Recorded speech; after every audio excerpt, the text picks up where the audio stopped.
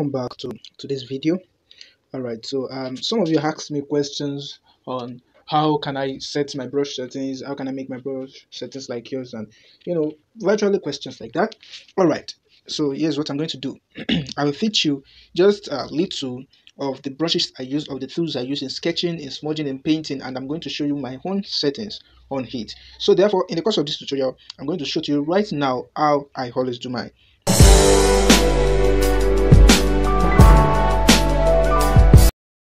Now, firstly, the tool I would love to tell you guys to use, the tool I started with is this technical pen. That is the tool I know. That is the tool I first know how to use on Autodesk Sketchbook application. That is the first tool I know it is used for sketching. Not knowing that almost all the tools that can be used for sketching is also useful and even much more better than this technical pen, but it's also good. Now I will tell you even differences among the sketching tools. Is that okay? So let's go to the settings and this advanced here. Is that okay? Then come to pressure. Please don't go to all these stamp, nib and randomness. You can go there, but I don't want to get you guys confused. I do go there, but for some reasons I'm not on sketching tools like this. Alright, so all you just need to do here is on pressure, and this size with light pressure, decrease it to 0.1. What is the reason? Let's sketch here. Can you see? Okay, just let me decrease the size a little. Look at the edges of my sketches here. Can you see how smooth it is? Alright, but if we go back and put maybe this size with light pressure, maybe put it at 1.7. look at the edges. Do you see stick? Alright, so that's just the difference. Good.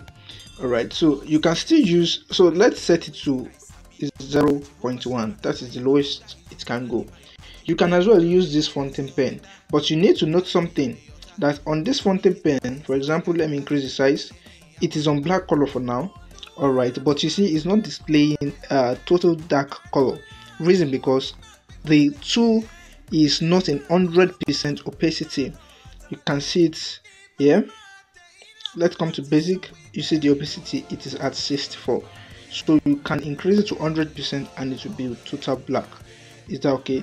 So for it also, I will also tell you to put it at 0.1 so that the edges of your sketch can as well be straight. Alright, so that's virtually almost all the settings I do to my sketching tool.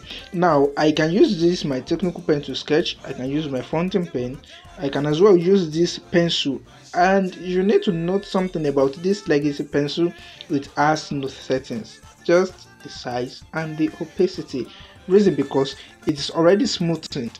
That is why you see many people using this tool to sketch. Alright, and it's not as thick as others. Like I said, I'm going to tell you differences and similarity among the sketching tools. Alright, I'm telling you the ones I do use to sketch. Now I'll use it to sketch, but you see, let me clear this this layer. Sorry, I'm locking it. Let me clear it. I've made tutorials on all these tools here, all the effects here. Alright, you can go to my YouTube channel and watch. Alright, so let's sketch one. Can you see what it's putting on our board? Can you see that? And it doesn't look like a sketching tool, right? But look at this slant. It has slant, not opacity here. Slant. Now look at the size also. So the size will be going with, it's just like it has breadth without height. Alright, that's just how I can explain it. Breadth without height. It can't be reset that I want the mouth to be straightened or something, but yet this is where your soft eraser comes in. Now for example, it is in 180 slant. Alright, just like a semicircle. Now if I should draw something on it, is that okay? And I want the mouth to be straight, I will have to come to my soft eraser and settings. I don't have amount erased. Alright, I don't have actually. I use any amount erased I wish to use. And can you see the mouth, I mean the sketch, the edges is now smooth. Do you understand that? Alright, So, but I don't use it actually to sketch. I don't use this marker to sketch at all.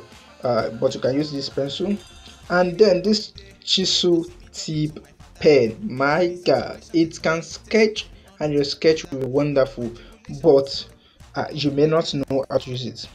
Is that okay? It actually takes a lot of learning and a lot of attention given to it before you actually master it.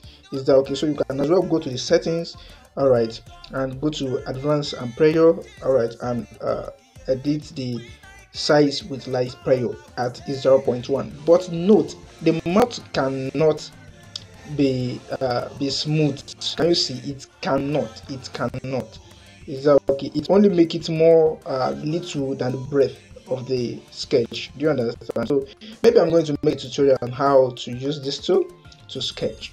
Is that okay? So just let me show you just randomly how I use now. So this ballot pen also, I use it to sketch. You can as well use your paintbrush. You can as well use this flat tip pen. You can as well use your ink pen. All right, and any other ones you love to use. You can use even this your dream brush. You can use your fine line pen. You can use your paint tempera. You can use your digital brush. You can use almost every tool that is used for sketching. And even under this fine art, I'm sure people that draw with their hands will understand better on it. And then flat pen, soft eraser, and hard eraser. So you may see me in my videos using this soft airbrush to sketch. Now this is what I do. I come to the advanced. Firstly, this soft light pressure should be at 0.1 for me, and then flow with every pressure. Alright, let me decrease the size so that you can see it. Can you see now? Now I can as well edit this flow with light pressure. Can you see? So the flow of the light pressure, you will see it there. Is that okay? So I can choose to put it on anything I want, and then sketch, and my sketch is there. You understand me now? So you can do the same to your add hairbrush. Now, like I said, the differences between these tools. For example, I will just make two examples, two differences. This pencil, all right. Now let me clear this. This is for pencil. This is for technical pen,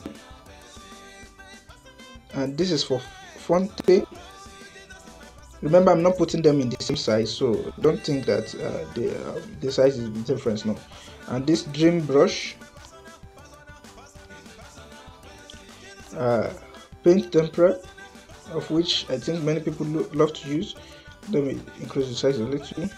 Alright, now look at this pencil. The size is faint and not so thick. This is thick, but sometimes it can be breaking. Now all other tools here, they are thick, but in some sketches some are more neater than the others. You get to know this by yourself. Is that okay? And the similarities among it is the whole sketch.